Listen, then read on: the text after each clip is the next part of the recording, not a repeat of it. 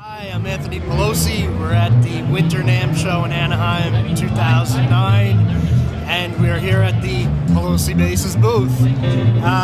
Showing here one of my 5-string fretless basses, all handmade in my shop in Brooklyn, New York. I hand wind the pickups at my shop, and I also build the preamps at my shop. The construction of the bases is a multi-laminate exotic wood base. Most of the tone coming from what I feel is the older wing wood that's laminated on this base by book-matched monkey pod wood, and the center on this base happens to be Honduran mahogany. At which point I shape it down, cut the neck pocket, and I use West African or Gabon ebony for this board. The lines are then filled with a putty. Sometimes I'll use maple strips that have been thickness sanded for the correct line size. The top of this base is koa. I also have a black veneer to showcase the line between the ebony and the koa. The hardware on this base, this happens to be a German manufacturer, ABM saddles, separate saddles. This base has Godot lightweight tuning machines. And I suppose the most important feature is that this entire base is made by my hands only in Brooklyn, New York. I don't have understudies that make my bases, and I come here and sell them as my bases. The only set of hands that touch this instrument are mine in New York. And so for that I'm very proud, and I think people have been really responsive to it. An all-American made product makes people happy, and that's one of the most important parts. So we have the 5-string fretless. I also have 4-string fretless.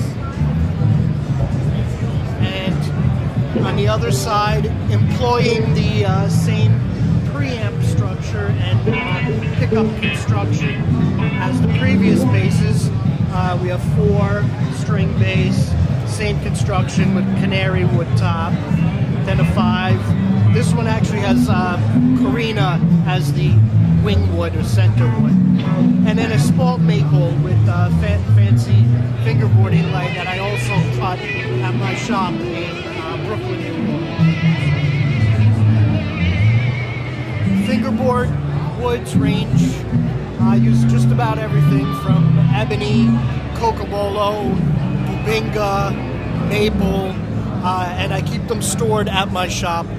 That's another important factor, is all the woods I use to build are stored and stabilized to my shop. I'm not rushing to buy wood and having it adjust in the person's hands once they get it home.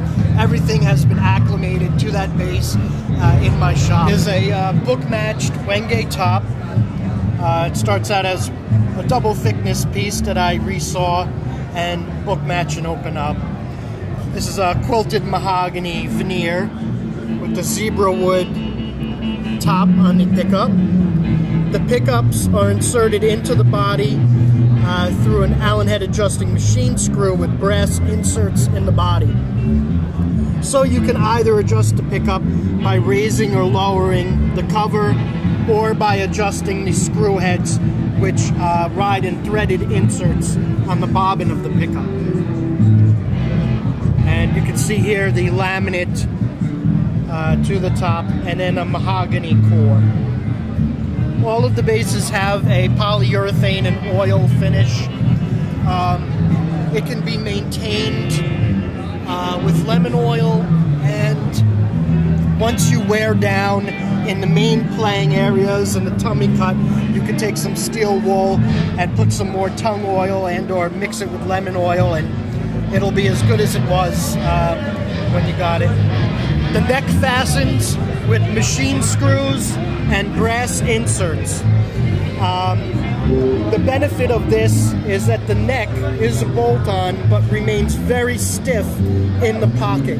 I love Fender basses also, but I have guys who play Fenders. They come in and they try to do neck bends and vibrato, and I have to tell them I'm sorry, the neck is too strong to do that sort of stuff.